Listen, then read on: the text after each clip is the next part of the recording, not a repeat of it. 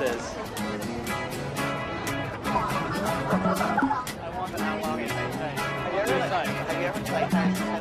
But I get the feeling that my disguise is starting to fail.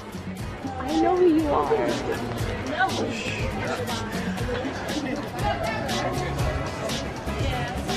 Bob and I are so excited to meet Rupert Grint today. We are. This is the first time experience for the both of us. Well, no, how many times have you met Rupert? 5 or 6? 5 or 6 times, okay.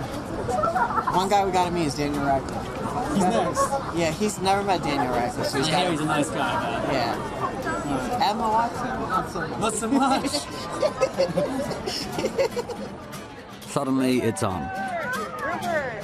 Rupert heads straight for Brian, but unfortunately sees right through my shoddy disguise. Good. Yeah. Rupert, did you get the book? I did. I read it. I bought your first book as well. Oh, you did? Oh my God, good. thank you so much. Yeah, right. Yeah, oh my God. You're the star of my first one, so.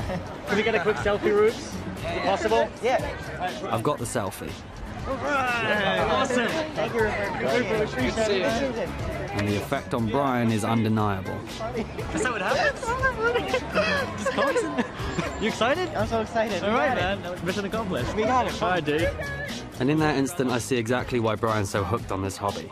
It's the thrill of the chase, the success, but perhaps most importantly of all, the sense of recognition from Rupert. Oh, thank you. All right, let's go.